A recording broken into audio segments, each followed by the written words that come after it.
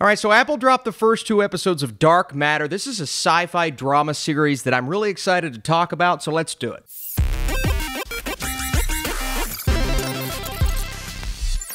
What's up, Flick fans? If you saw my most anticipated summer projects, this made the list. I was excited due to the premise, and people love the book, so I have seen every episode of Dark Matter, but I'm really only going to talk about episodes 1 and 2, and then give you my review.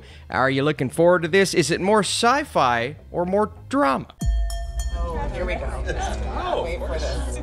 To my extraordinary wife, Daniela, I do not deserve you. So a man is abducted into an alternate version of his life. Amid the mind-bending landscape of the lives he could have lived, he embarks on a harrowing journey to get back to his true family and save them from his most terrifying foe, himself. And so I read that and I said, all right, this looks great. And let's look at the cast, starting with Joel Edgerton, who is always good no matter the project, movie, or television. In this case, he's giving a couple of performances to where there have to be little distinctions in the characters that he is playing, but for the most part, he's playing the same guy. A guy who either loves his family and that decision that he made in that life, or loves his job, his career, but part of him feels as if something is missing. Now, in the version of Jason that we are following in the first episode specifically, we'll start there, he decided to choose family over a more exciting and potentially successful career path. And, yeah, of course, part of everyone who makes these types of decisions. There's a little regret in there, but he loves his family, he loves his wife, he loves his child. There's so many things about this decision that impacted his life for the better. When he's kidnapped in the first episode, and prior to that point, you're really just getting to know these characters. And so it's more of a family drama or more of just getting to know the family than anything else. So if you're expecting sci-fi action and intensity off the bat, you're not going to get that. So I feel like some people may watch episode 1 and be like, I just really want something to happen. Then it happens, and then you're in on the mystery. Who did this? Why did they do it? But that's not the true mystery of it all. The mystery is surrounding why this happened in the first place. How did it happen? And how does our character get back home to his version of reality? And we've seen plenty of movies and TV shows as of late that deal with the multiverse and different realities, different versions of characters, but this puts a nice little spin on it, and more spins as we go. You don't get really any of the sci-fi craziness in the first 2 episodes, other than obviously knowing that there are different versions of this reality, but all of the questions start to get answered in the latter half of this season. There are 9 episodes, and every episode gets more intense. So again, the first 2 episodes are dropping this week. If you watch it and you're like, yeah, I just don't, it's moving really slow, it does continue on that trajectory, and I would say it's more of a drama than a sci-fi series, with the sci-fi elements becoming more prominent as we go.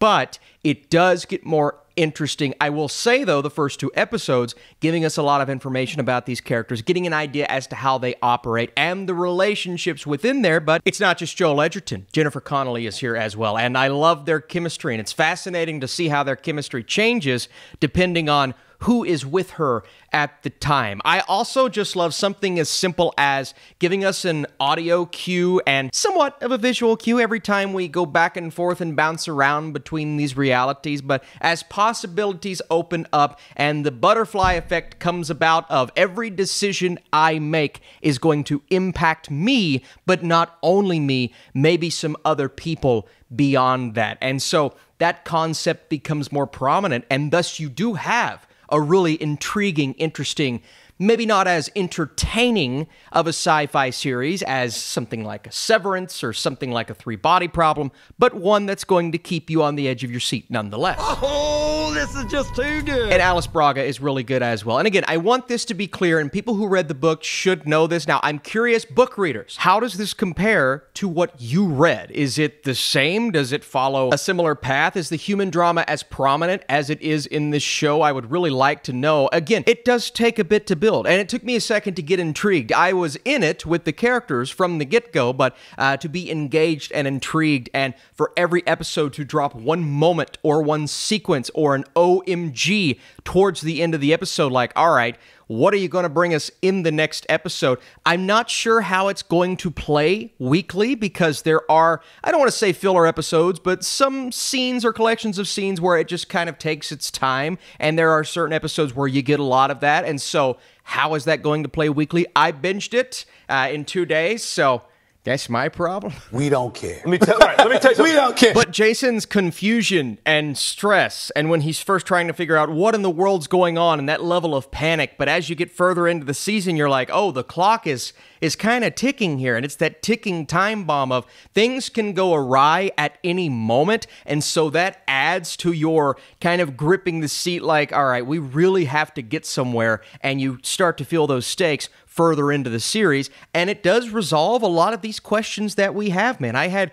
plenty in the first 2 episodes, and I was right about a lot of my assumptions, but there were some where I was dead wrong, and when a show can do that, when a book can do that, that's really cool. Apple usually does a nice job with their TV shows in that regard. I do think the show is constructed in a visually dark and gritty way. Again, I said I like the sound design. You don't get crazy visual effects across the board. It's really as grounded of a sci-fi story as you can get, and the more dramatic elements take center stage for the most part, but maybe I was lacking a bit in the visual department. There are certain scenes that are so dark, it's like, man, I need to turn every light off in this house just to see what's going on, but that's part of the tone that they're going for, so didn't love it, but I understand it. Before I give you my score, let me know your thoughts on the first 2 episodes of Dark Matter, and did you read the source material? I'm curious. If you want to support this video, dropping that like's the best way to do it. Stay tuned! Planet of the Apes tomorrow. Dark Matter deals with a familiar but fun sci-fi premise, yet the more dramatic elements take center stage. Edgerton and Connelly are excellent as the performances elevate the occasionally slow-moving storyline. The stress and slow-building intensity will inevitably have viewers locked in from week